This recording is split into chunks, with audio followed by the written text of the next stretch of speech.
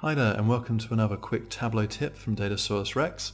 Today we're going to focus on custom color palettes and how to make them. But first off, what are they? So essentially in Tableau, one of the things you can control is the color within your data visualizations.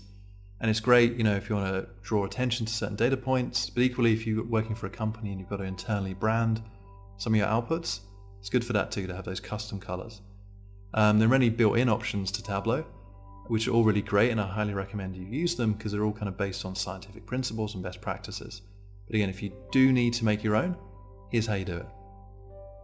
So essentially, you already have to find your colors you're happy with, and then you have to translate those colors into hexadecimal code, which are numbers or letters. There's 6 of them.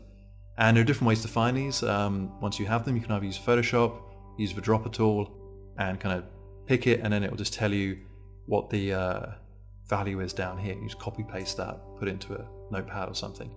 Equally, you can use online tools if you don't know what colors you want to use, and you choose that color and then boom, here are hex codes, or here.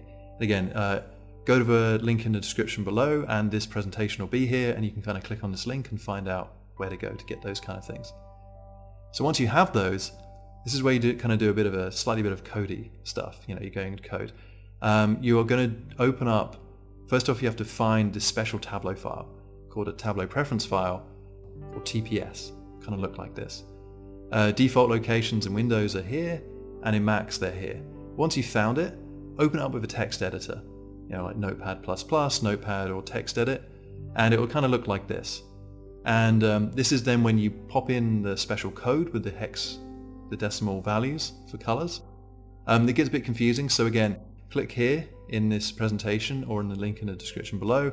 I built a nice little template you can just use where you pop in the values and the name of your color palette here, and you copy the code here, pop it in, and there's more instructions on how to do that. But once you've popped the data in and saved this Tableau preference file, you can now go into Tableau and it's now available. So you see in the drop down, this new one exists. There's horrible colors, but you get the idea. They're now available for you to make in your visualization. And these will persist. So when you save this workbook, they'll stay with the workbook. So when you share them either with the workbook file, a packaged workbook, or online, they'll stay with it. So you won't get mixed results when you start sharing this stuff. So that's kind of it. That's how you make your custom color palettes in Tableau. Again, check out the link and you'll have all the details and all the tools on how to do that. So thank you very much, guys. If you enjoyed this, like, comment, and subscribe. And if you've got any questions, let me know in the comments below. And equally, if you want me to tackle any other things you want me to answer or build tutorials around, let me know again in the comments. Thank you very much, and until the next one.